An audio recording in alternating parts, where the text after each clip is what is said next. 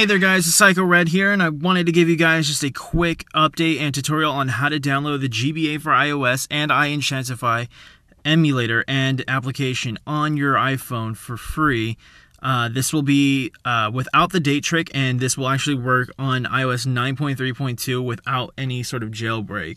So let's go and get into it. The first thing that we're going to do is going to go into Safari, and we're going to go to iEnchantify.net. When you do, there's a iEnchantify shortcut, which is the application. You can install it. It's the third option down right here. We're going to go ahead and click install here. We're going to hit install one more time, and it's going to go through the whole profile and device management. So we're going to hit install a bunch of times. Let me go ahead and load my password real quick. All right, once you've loaded your password, we're going to hit install again, and it's going to install that profile. So when you back out of it, you can actually see that there's an application on your home screen you can always click into, and it will load you straight to iEnchantify.net where you can download the applications. So when you do, we're going to open up the menu bar, and we're going to go into apps. We'll select packages, and this application is really great. It will tell you which applications are working and which are not. And it will always stay current with it. So it's a great app to have. Download it and just keep it on your device. So if you ever find a way, or if there's ever a point where your old method or your old GBA for iOS has crashed, or NDS for iOS has crashed, or any other emulator or tweak, you can always revert back to iEnchantify and see if it is working or not, and you can download it from there. So we're going to download the GBA for iOS 2.1. We're going to hit install. And it's going to bring us to this ad website. Now, you may get a lot of pop-ups or ads.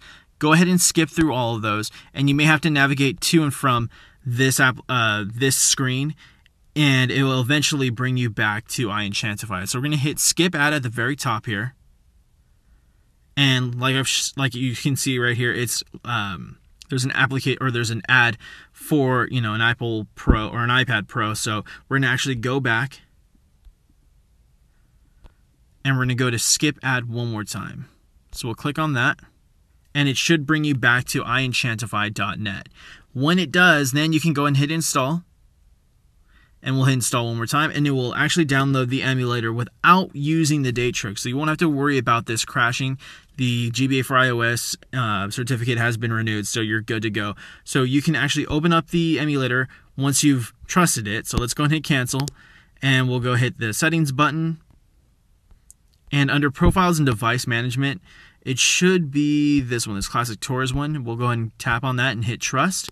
Once you've finished trusting on it, you can go ahead and open up the application, and you are all set to go. And if you have synced this with your, you should be able to sync this with your Dropbox. So I would suggest downloading Dropbox and syncing this emulator to and all your saves to Dropbox. That way, if it ever does crash, or if the certificate ever goes bad and it needs to be renewed, you can always have your saves backed up, and you'll never lose any important data.